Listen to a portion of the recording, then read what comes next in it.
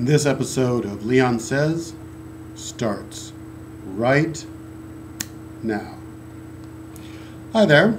Followers of this video podcast will know that I've modeled this after Pen Says. Well, Pen Says has morphed into Pen Point. And what Pen Point has is a 3-camera shoot.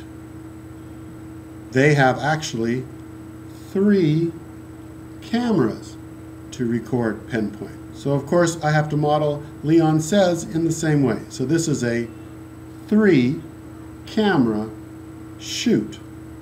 Now, today's Leon Says is about an article in the New York Times. And yes, sometimes I actually do read the New York Times. It's a fascinating article. It's entitled, "A Bully Finds a Pulpit on the Web."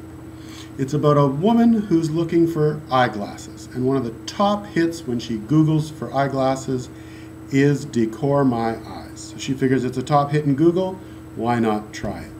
Well, the very interesting thing about Decor My Eyes, despite it being the top hit on Google, it's also one of the worst run PR companies on the net. Listen to what the guy says. "Listen, bitch," he fumed, according to Miss Rodriguez. "I know your address.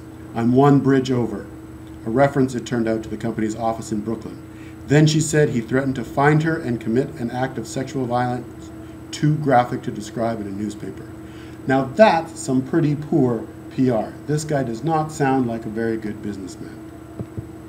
Further, a few hours later, Mr. Russo raised the stakes sharply by sending another email, this one with a photograph of the front of the apartment building where she and her fiancé lived.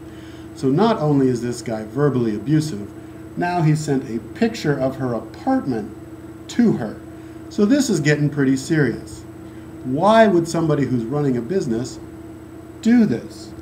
Well, the interesting answer is he does this for a reason. He does this on purpose. Listen to him say, "Hello, my name is Stanley with DecorMyEyes.com. The post began, "I just wanted to let you guys know that the more replies you people post, the more business and the more hits and sales I get. My goal is negative advertisement. It's all part of a sales strategy," he said.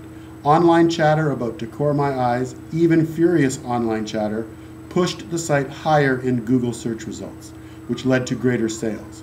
He closed with a sardonic expression of gratitude. "I never had the amount of traffic I have now since my first complaint. I am in heaven."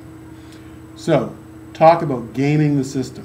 This guy goes out of his way to be rude and obnoxious to his customers so that his site will get the highest Google rating. So, does this kind of negative advertisement pay? Well, look at this next article. U.S. arrests online seller who scared customers. The merchant, Vitaly Borker, 34, who operates a website called DecorMyEyes.com, was charged with 1 count each of mail fraud, wire fraud, making interstate threats, and cyber stalking. So I guess all his trouble of being a negative PR person actually went overboard and caused him to get arrested. So in a sense, maybe this story does have a happy ending. And that's Leon Says.